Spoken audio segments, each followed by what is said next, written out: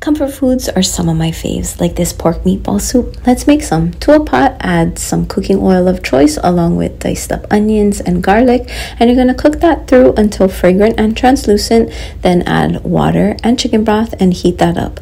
Then you're going to make your meatballs with ground pork, egg, panko, garlic, green onion, round onion, shoyu, salt, and pepper.